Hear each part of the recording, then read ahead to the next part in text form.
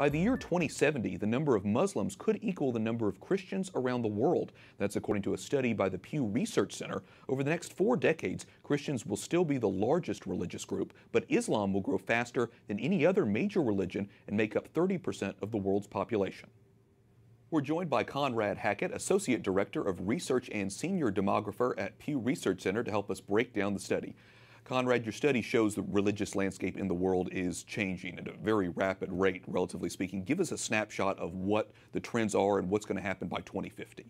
Well, the biggest pattern is that while Christians are the largest group in the world, Muslims are growing fastest, twice as fast as the world's population, about twice as fast as Christians, who are roughly keeping pace with global population growth.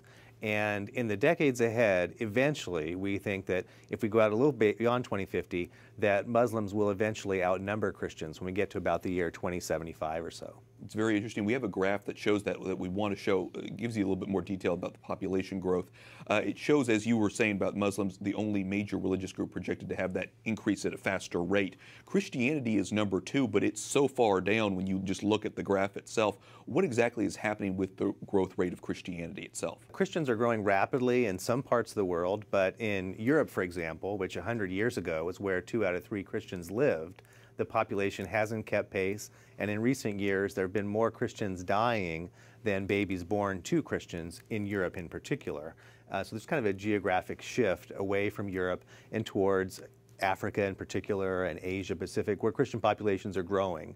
And the growth in those other regions is why globally Christians are outpacing all religious groups except for Muslims as far as growth goes. So it's a mix of a decline in some parts of the world, Western nations, as a share of the population, but then growth in the global South. One other interesting factor here in this study has to do with conversion from one religion to another and how that kind of factors in. Tell me a little bit about how you calculate conversions and what religions are growing in terms of converting. Yeah, we looked at survey data where people tell us the religion they were raised in and their religion today. And there's religious change in many different directions.